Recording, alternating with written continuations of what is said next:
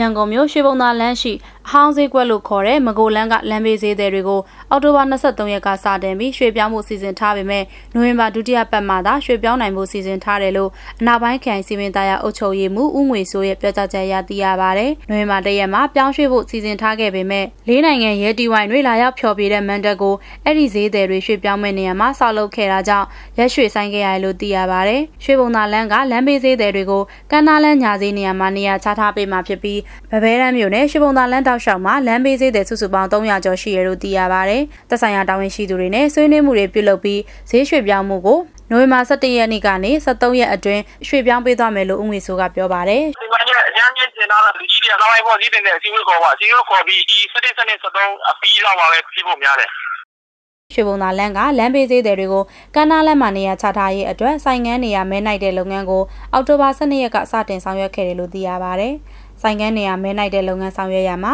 လုပ်ငန်းရောင်းကုန်အမျိုးအစားခွဲခြားပြုလုပ်ပြီးရောင်းကုန်အမျိုးအစားအလိုက်တင့်တဲ့နေရာတွေကိုစီစဉ်ထားတယ်လို့သိရပါတယ်။အဲဒီဈေးတွေကိုကမ်းနားလမ်းပြောင်းရွှေ့ဖို့အတွက်စည်ရင်းကောက်ယူတာကို2016ခုနှစ်ကစတင်ခဲ့တာဖြစ်ပြီး2019ခုနှစ်ဇွန်လနောက်ဆုံးကောက်ယူခဲ့တဲ့စည်ရင်းအရာရွှေဘုံသာလမ်းကလမ်းဘေးဈေးတွေဥယေဟာအယောက်340ရှိတယ်လို့သိရပါတယ်။ဒီသတင်းကိုစံထွေညူဘီရိုကနှင်းယူခိုင်ပေးပို့တာဖြစ်ပြီးကျွန်မအီလင်ကတင်ဆက်တာပါ။